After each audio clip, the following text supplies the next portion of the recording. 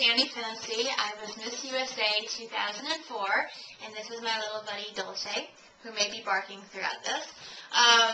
So being Miss USA was an amazing opportunity. For an entire year, I traveled all over the United States and internationally. I did such amazing things. I got to travel with Wayne Newton and the USO in support of our servicemen and women.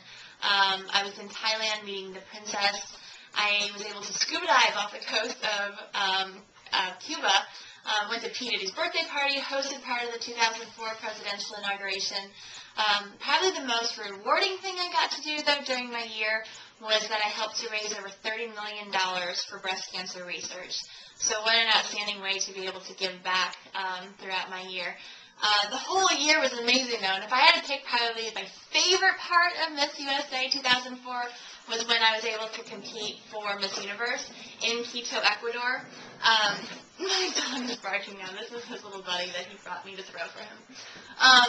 But I was in Quito, Ecuador with 80 of the most beautiful women from all over the country, or all over the world, who are the icons of beauty in their own country. And we're all together, many of them not even speaking the same language. And here we all come together in just a time of peace and happiness. And it was really awesome because during that time in 2004, the United States had just invaded Iraq, too. So there was a lot of harsh feelings going on, especially toward America, and to just see such camaraderie amongst us was a really great experience. But then my parents and everything got to travel out to Quito, Ecuador as well and watch me compete. And I placed first runner-up, so that was kind of like icing on the cake of all of it. Just an outstanding, amazing year. Couldn't ask for anything better from that year. My favorite moment on Dancing with the Stars. I actually really wanted to be on Dancing with the Stars, and I remember talking to my agents and saying, just get me a meeting, I just want to be on the show. It just seemed like so much fun. I'm not coordinated at all. I'm the girl who does the robot, but so they got me a meeting, and I was honored enough to be part of the show. It was an incredible show to be part of. It's like a family, first of all, but I was on season 4, and there was no time limits on rehearsals. Now they've capped it at 5 hours, I think, a day. But I was training about 10 hours a day, every day. I had blisters on top of blisters. My feet, I already have really gangly toes and funny looking feet because I'm so tall and lanky. But my feet were completely destroyed from this. I think I'm just not used to dancing in heels. And actually, some contestants who have been on, Stacy Keebler, Ian Ziering, have both had to have surgery on their feet since the show. So it just shows you what kind of beating it takes. But having the honor of being part of the show, I was through the moon elated. Then I get to come out on the very first dance. And I remember my first dance was Foxtrot. And I'm backstage, and I am a nervous wreck, knowing that it's live TV to millions of homes, and I have to dance the Foxtrot, and I don't even know what the Foxtrot is. And I remember my heart was beating so insane. But to overcome that fear was pretty awesome, to get out there and be like, I'm dancing, and just as long as I didn't forget, I think I was just blessed with that moment. Projects that I'm working on right now, I actually just finished a bunch of hosting for Mark Burnett's new network. It's called U2 TV. It's a super interactive network where we actually involve the viewers at home. It was a lot of fun, and so hopefully that network becomes really successful and takes off. I also was recently in a Roger Corman horror film called Piranaconda. It was the monster that's part piranha, part anaconda. So it's basically a big snake with a lot of teeth. And, yeah, we shot it in Hawaii, which was amazing to be on this beautiful island. And then also, recently I just got back from Brazil, where I was one of the color commentators for the Miss Universe pageant. And that, again, was just awesome. And it's funny, I watch the pageants now, and I actually get the same nerves that I had when I was competing. But to be on the other side of it, not competing, and just be able to talk about the girls and the beauty of their dresses and things was a lot of fun. How did I become a Christian? I actually grew up in a Christian home.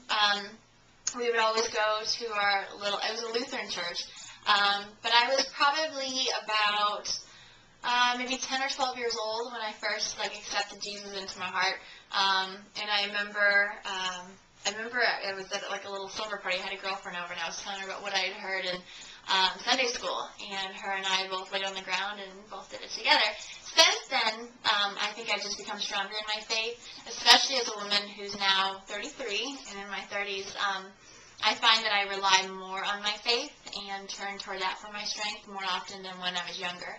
And it's just really neat to now surround myself with friends that are of the same faith and same belief and just gain strength from them too.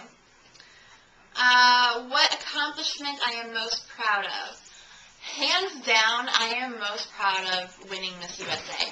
When I made the decision when I was 26 years old that I wanted to become Miss USA, I realized that, yes, it was an honor to become Miss USA. Yes, it was beautiful to be able to wear this gorgeous crown with diamonds and South Sea pearls and platinum, but more importantly, I saw it as a career move for me. I saw it as something, a vehicle that could take me from one place to another and open up so many other doorways. And so when I decided to compete for Miss USA, I decided to give it 100%.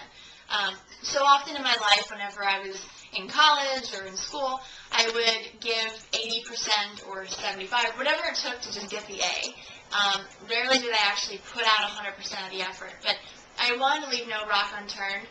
I wanted to be at Miss USA, and at the very end when I was standing with the other girl, I didn't want to think, oh gosh, I wish I would have done more of that, or I wish I really focused on this. And so I just devoted almost an entire year to just preparing for Miss USA, and knowing that at the end, it was all out of my hands, that I had done the best that I could, and either the judges saw me as the winner or they didn't, but there was nothing else I could do. So, the best part is I'm standing there with Miss South Carolina, who ended up being my first runner-up, and we were holding hands, and right before they announced who the winner was, she leaned over and she said, "Those crowns gonna look beautiful on your head." And it was so sweet for her to say that, and I almost didn't even recognize it then because I was so in the moment of like, oh my gosh, we're going to crown Miss USA. But looking back, it was just such a humbling thing for her to say. But so they crowned me, and I look out in the audience, and most people when they win Miss USA, they're like, and crying. I was like pumping my fist. I looked like Rocky Balboa after climbing the stairs. And I look out and I see my parents, and they are completely elated because they were my support system throughout the whole thing. So that was hands down my best, most proudest accomplishment because it was the American dream. That if you really want something, you can go after it 110%, and you can get it. That's the American dream, the beauty of this country.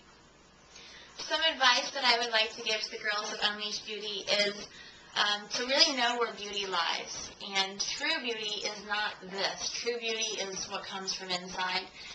It comes from a kindness. It comes from a warm smile. You can see it in the eyes. I think a lot of it has to do with what you're putting into your body in terms of your beliefs that you have and your morals and how strong you are in that. The foods that you eat and making sure that they're pure and healthy and fulfill your body, and that you're eating to live, not living to eat like most people do nowadays. And that you're surrounding yourself with really good, wholesome, strong people that you look up to and that you can turn to for advice.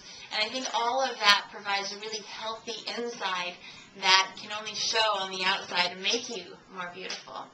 So thank you guys for letting me be part of this, and I hope that you have a very wonderful and beautiful fall.